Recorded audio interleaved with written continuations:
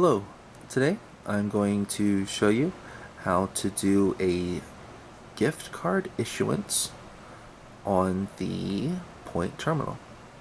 So the first thing we're going to want to do is go into the Register app and we're going to select Custom Item. So that is this button up here. So go ahead and select that, and we are going to put $5 on our card. So we'll do $5 and then we'll hit enter. So now that we have the $5 selected as our item, we are going to want to issue the balance onto the card. So I'm going to go ahead and click the charge button down here at the bottom, and in the box that populates up at the top there is a box that says credit. So we're going to hit the drop arrow and go to gift card manual entry. So once we select that, it will give us a few options here.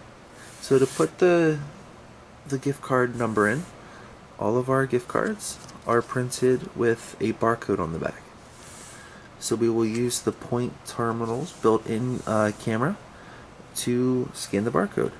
So what we're going to do is we're going to go ahead and hit the scan button, and then we are going to reach in front of the terminal because the Poynt terminal has a camera here in the front.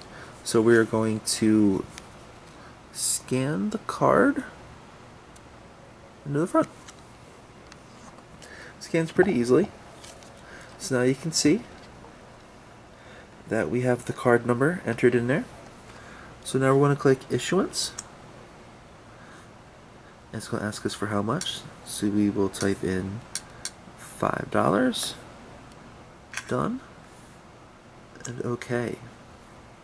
So once this pops up that it's been successfully added, we'll hit OK and then cancel. So now it takes us back to the waiting for custom payment. At this point, we will hit cancel one more time, or let's see, yep, we'll hit cancel. And at the very bottom, we can either hit cash if the customer wants to pay with cash, or you can hit charge if they want to pay with a credit card. So we'll just hit cash,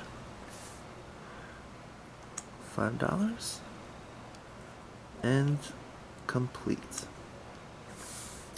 Now at this point, the customer will be able to make a selection on what receipt type they would like to choose.